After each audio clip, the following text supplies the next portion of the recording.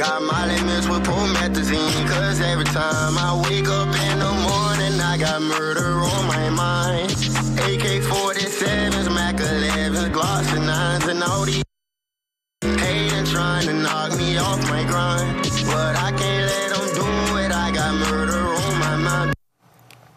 Well, this morning we're shining our opening statement spotlight on the pending murder retrial for rapper YNW Melly. So he's accused of orchestrating a fake drive-by shooting that killed his two childhood best friends, allegedly as part of a possible gang initiation. The jury was deadlocked, and while not an acquittal, the mistrial declaration was kind of a win for the defense. Disappointed. We were hoping to have Melly come home with us all, but we'll deal with it shortly in the next trial. We felt positive during this trial. Right. I think we will feel even better next time around. That's all I can say. All right, now recently Melly's defense team got another big win as they've now successfully managed to get the lead prosecutor from the case removed. So this means that Melly's retrial is now going to be delayed slightly. We have to wait a little bit longer to see if murder really was on Melly's mind. We got to talk about this. This is big. This is really big. The allegation is that this prosecutor didn't turn over discoverable information, pursuant to Brady, the Brady rule. You got to turn it all over. And if you don't, this could be a violation. And now the defense wants to call her as a witness. Want to bring back in the director of prosecution projects at Florida International University and former homicide prosecutor Melba Pearson and celebrity civil litigator John M. Phillips. John, welcome to the conversation. You're also licensed to practice in Florida where this trial is happening. Oh boy. Okay, so here we have Christine Bradley, the former lead prosecutor on the case, now taken off of this death penalty trial, double murder trial. To remind everybody what she looks like, I have a clip of her. This is a clip from the opening statements in the first trial, where she is talking about Melly's alleged admissions to the murders. This individual is reaching out, asking if Mr. Demons is good, after he's been tagged in multiple social media posts about this drive-through, this shooting. And Mr. Demons responds very succinctly, "I did that." All right, this is who we're talking about here. So, situation goes like this. One of the police witnesses apparently asked another police witness to lie and say he was present during the execution of a search warrant, I believe on Melly's mother's phone, if I'm correct on that. And there was no reason to need another officer there. One can just do it without having another one present. But apparently there was the comment to the other officer to lie. And this prosecutor was made aware of it, but did not disclose it to the defense team that one of her witnesses was encouraging another one to lie. She didn't disclose it. The defense said this is a huge Brady violation, and we want to call her now as a witness to talk about that detective and how he encouraged the deputy to lie to try to discredit him. So now she's off the case. Melba Pearson, your reaction to this happening with this prosecutor? As someone who literally lives 45 minutes south of Broward County and, a former prosecutor myself in Miami, let me tell you something. This is huge. And this is one of the biggest nightmares that any prosecutor could face, where you're getting taken off the case and now being called as a witness in said case. I mean, this is monumental and very disruptive, of course, to the victim's family, to the case itself, because now that you've been removed from the case, the new prosecutor that's coming on board doesn't have the benefit of the 5 years of being immersed in the fact, knowing every nook and cranny of the case. And they have to very quickly get up to speed because there is a very fixed amount of time with which a retrial can occur. You can't extend past that. So that new prosecutor has to get up to speed, and that's also going to put the defense in a better position and give them an advantage because of the fact that they know the case better than the prosecutor, and that going to be very lopsided. So this is huge. Right, this is huge. Melba. They've been through it. They've been through the first trial. John Phillips, what did you think when you heard this news?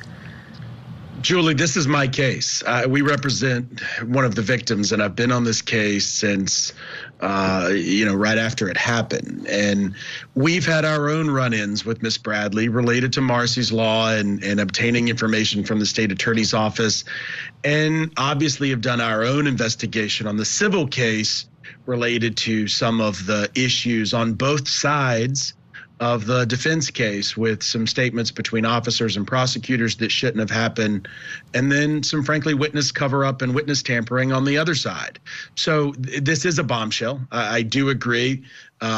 Miss Bradley is now off. I suspect it's going to be her superior that steps up or reassigns it. But the good news, in Broward County is that they have the entire transcript from the first trial. Somebody can get up to speed and generally know what the witnesses are going to say when you usually don't have, 20 days of depositions that you can refresh. John, thank you for that. And I want to be fully transparent with our audience, as I always am. I didn't even know that you were representing, our whole team didn't know. You are involved in a lot of celebrity cases, which is why we wanted to have you on this, very knowledgeable about Florida law. So just to be clear here, are you comfortable saying which family? We know there are two families affected here. Christopher Thomas's family. We've been on that case for a while, and I haven't talked much about this one. So I excuse Court TV for not knowing, because there's been a lot of back and forth, and anytime I publicly comment, we get death threats and report them and put them up to channels on this case. But because of some of the ties to gangs and some of the issues here, we've been relatively quiet about this one. But sure, when you have celebrity litigation, you get cases like this. Oh yeah, well, understandably so, why you'd want to be quiet about this. And going back to the whole reason, Melly was charged with witness tampering. That was the other big headline that happened in recent weeks. And the gist of it, as prosecutors laid it out, was that they say that he's in a gang or affiliated with a gang, and that these gang members working on the outside, and some perhaps even locked up where he is, work together to try to lean on state witnesses. So to your point, John, if threats are coming, you're just for doing what's right, representing victims who deserve to have their rights protected. This is serious business, which I think was a tough hurdle for the prosecution to climb. Melba Pearson, let me go back to you on this. It seems like because this guy is a rapper, he's had some early success. I know he's young, but he worked with Kodak Black, Kanye West, some big artists, had a hit. He's had success. He's in the industry. He's got lots of followers. People like him. And we know that many in the rap industry are not gang members or gang affiliated, but want to present that persona to the public, to look hard, look tough. And it seems to me here that maybe jurors thought, oh, well, this is just part of, the rap game and in the art industry. What do prosecutors need to do better next time, Melba? Well, they're definitely going to have to, number one, get past this whole issue around the potential prosecutorial misconduct or the withholding of evidence to the defense. That already is going to be lurking large in this case because it's been in the media. The jurors potential jurors would have heard about it. So they're going to have to rebuild their credibility from that perspective. I think also they have to do a little bit of a better job of, really parsing out that, yes, some people pretend to live that life for marketing purposes or to increase their sales and following, but they have to show that this was not the case in this particular instance, and that in fact, when the defendant was singing or rapping about these things and talking about these things, it wasn't a joke. It wasn't to boost his image. It's because he actually did in fact do it. So it would have kind of piercing that veil of, oh my gosh, it's just it's just music. It has nothing to do with reality. Love what you said there, Melba. John Phillips, same question to you, please. What do you think the state needs to do better in round two?